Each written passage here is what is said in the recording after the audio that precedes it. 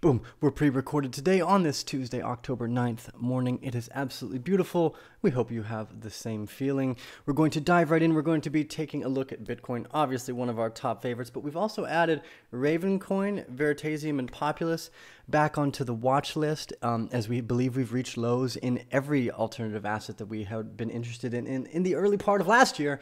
So we're excited to dive back in and take a look at how those are doing as well. Obviously, those are all community curated. Anyone you guys had asked us for those thoughts, you would push them our way, and we're doing our best to reiterate and share that information. So if you guys are new to the Bear channel, you can join the Telegram channel in the links below, and from there you can actually recommend coins that we take a look at, and from there we do our best to fill that in as the time allows. So right off the get-go, Bitcoin obviously fundamentally our favorite unit of account.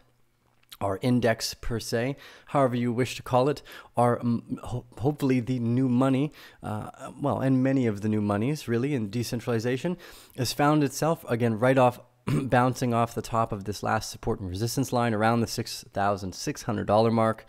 Again, seeing this continuation in this pattern that we've been following since mid-September, with the breakout probably mid-October, around October 19th, almost likely an entire month of this movement.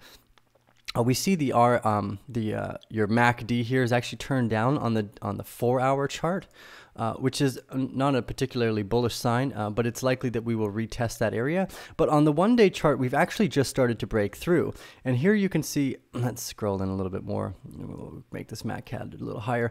Once this red line crosses into this volume here, we're likely going to see a price increase in Bitcoin to the $7,000 mark. So we're keeping an eye on that. We're going to look at doing some more videos about how to potentially take advantage of that. Obviously, none of this is trading advice. This is strictly for entertainment only.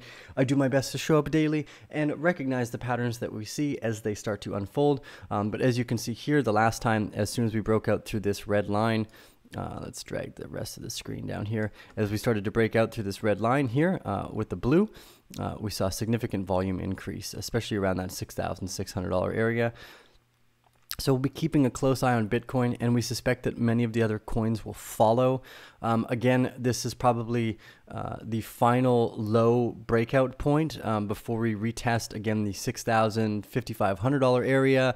And we're obviously, with fingers crossed, hoping that the momentum continues. Again, remembering that we're battling in some way an economic and governmental disaster with what's been taking place. Obviously, the replacement of these old and ancient archetype systems such as governance, they just don't function for the people anymore, and they will be replaced. Banks are also on the chopping block for exactly that reason.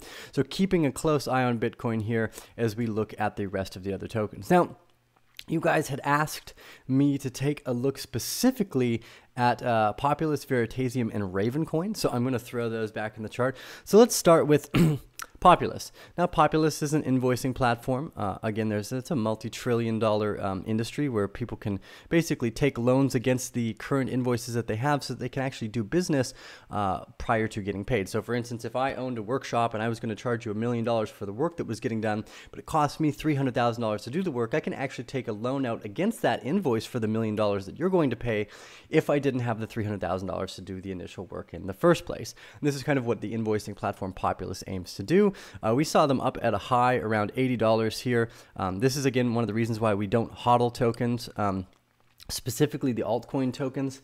Bitcoin makes more sense, but just with everything else we've seen, it makes sense to rebuy back in at the lows and sell the highs. We saw a big breakdown from the highs due to what I'll call it FUD for now, essentially.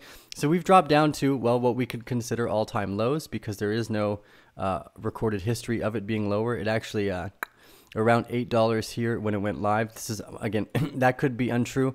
I would have to look at CoinMarketCap. So maybe I'll save that for tomorrow in the video to double check that sentiment, but keep that in mind. So we've dropped down to all-time lows, this consistent area of support around the $3.50 mark here, you can see, and we've actually just turned up on the 1 day. So this actually, it looks like a breakout point for Populous. I'm not saying buy and or sell, but they had good news come out yesterday.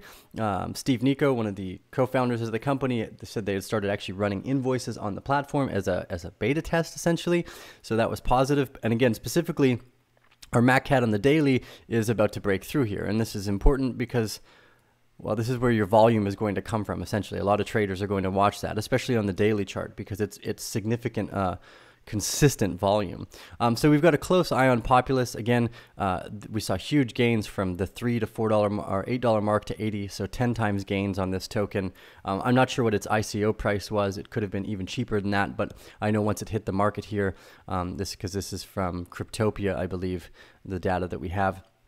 It went for a nice run. Veritaseum did the exact same thing. Out the door, it came out swinging. We've got data here where it was at, I think from the ICO prices around $1, and then it shot all the way up to $475 here in the beginning of January. Now, Veritaseum is a platform that's looking to essentially utilize the blockchain space for onboarding assets into a tradable background system. Now, we have stuff like that already in the stock market, and systems like this could eventually replace the stock market, and that's really what Reggie Middleton is trying to do. They're trying to get rid of some of the account settlement times that are currently related in the stock market, and a lot of the liquidity problems with actually owning those contracts. So they had a massive run up into the $440 area. Again, massive speculation on everything last year, and we've seen it settle down to the $17 mark, significantly lower than the previous high, the previous low we had back in November, around $33. We've dropped down before. We've seen a pretty stable, consistent entry point here around the $17 mark since September. It could go lower again, probably near the $13 mark, I would suspect, especially seeing as your moving average, your MACD here, essentially has turned down for the time being, only on the slightly for the daily, and it's getting closer to crossing over. But until it crosses over, I'm not particularly interested in Veritaseum. But I do suspect that if Reggie Middleton is correct, and if Cliff High's data is correct in its assertion, something like Veritaseum could do amazingly well. Again, this is there are other forms of tokens that look to do this. Raven is actually similar in its interest, although it uses a proof of work blockchain, which I actually think makes it a little more fundamentally valuable. And we're going to be looking into the use case of some of this, because inevitably most products, services, almost everything in the future will likely be on the blockchain to some degree due to verification, trust, and, well, the validity purposes for, say, something goes wrong in your food. They can actually batch out which ones they were, which groups, and look at sections of maybe production models as well for, let's say, recalls on products, etc. So keeping a close eye on that. Looking at Ravencoin, Ravencoin is one of the ones we've had on the list. All the little birdies and animals in the jungle have been telling us to look at Ravencoin, so we did. We think it's great. We wrote a little article up on them the other day. We tried to get in contact with some of their development team to see if they want to do a podcast and check on it. We've actually been offered, someone was going to bring us some mining equipment so we can set up a little miner in the bear den and become a part of the revolution. So we're super excited to be able to I guess dive into that world as well. It's something we had tried mining Bitcoin back in the day, but it was mostly unlucrative around 2013 for anyone with a computer like myself. So we are far off the mining for Bitcoin, but this is one of the problems that the X16R hash helps solve. Again, decentralizing the ledger just a little bit more by bringing mining back to the masses instead of into the groups of the people that have the most hashing power. So very unique X16R hashing algorithm inside Ravencoin. And they're actually using Ravencoin for entering different assets on the blockchain as well. So they're offering a platform for like rare arts, collectibles, etc. And we think there's a massive space for that niche. We've been chatting with one of our best friends about how you might be able to integrate that. Obviously, I'm mostly a conception guy, the development of blockchain, all this tech stuff. It's not mine to write those, but I can see how we can conceptually integrate, build, grow, and especially the marketing and advertising behind this stuff, because I think more and more what people are recognizing is that this is entirely about brand and community building, almost more so than product. And we've seen that over the last 10 years, that if you capture the attention and the hearts of the community, it almost doesn't matter if you have a product or not. You are the value that the community is looking for, and that's, again, one of the reasons why we show up at the Arcane Bear. We're consistently trying to bring good content through my rants, my freestyles, through the podcast, through the daily charts, the interviews, the sponsored reviews. Everything that we do is trying to aim at that. Obviously, I'm a talker, not a writer, so we keep that in mind. The one important thing here that we're looking at is the growth and development of the community, and decentralization actually calls for more information in the first place. And in this ecosystem where there seems to be not a lack of it, but there could be a lot more of it, it. We throw our 2 cents in every day. So thank you guys for supporting us. Remember to give us those thumbs up if you like this content. Now, and subscribe, hit that little bell, all those fun things. Join our Telegram channel in the links below, because our community and the Bear family keeps that conversation going. It's actually where a lot of the great tokens, you guys had told us to look at Ravencoin. Electronium went up 300%. I tried to add it to look to the watch list this morning, but I couldn't due to the fact that it's not showing up here on TradingView. I will do a separate analysis of that later, but it went up 300%. So you guys in the Bear family, you've made calls that I just have not been able to keep up with. So I look forward to trying to suss out more of the great information that you guys provide, and highlight that as well, because you guys are obviously the strength of this community. I'm just talking face and head. So with that in mind, with Ravencoin here, let's take a look at the 4-hour chart instead, so we can get a little bit better of a view here on the data that's taking place. So with Ravencoin, we're actually, for the most part, at fairly all-time. Let's see, what did I do here? Let's go to the 2-hour instead. There's just not enough data on this token yet to really give it the. Oh no. I don't know what's happened here. It's going to make it very difficult to look at this chart if I can't zoom in on it.